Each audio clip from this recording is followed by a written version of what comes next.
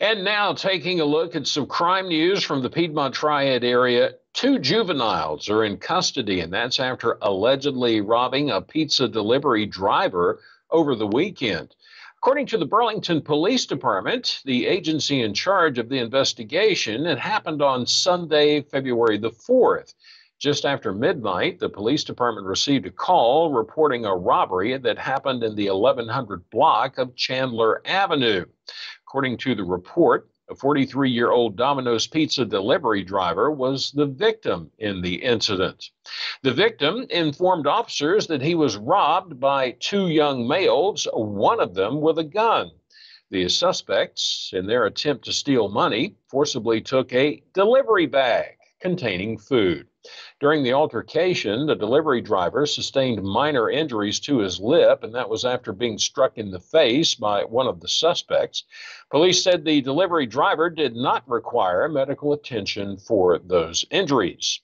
Now, officers did set up a perimeter, and they deployed a police K-9 in order to track the suspects.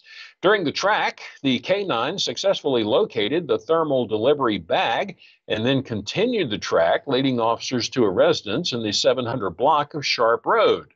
After gaining consent from the homeowner, the officers were able to find evidence of the crime, including a Domino's box and a gun. The police department said the gun had been reported stolen in Greenville, North Carolina. Now, officers were able to identify the two male suspects, both of them 17 years old. Police obtained petitions on the two, including robbery with a dangerous weapon, possession of a firearm by a felon, possession of a stolen firearm, possession of a firearm by a minor, and possession of stolen property. As of Monday, February the 5th, both juveniles were in the custody of Burlington police. Due to their age, police said that their names will not be released. The investigation is continuing by investigators with the investigators with the Burlington Police Department.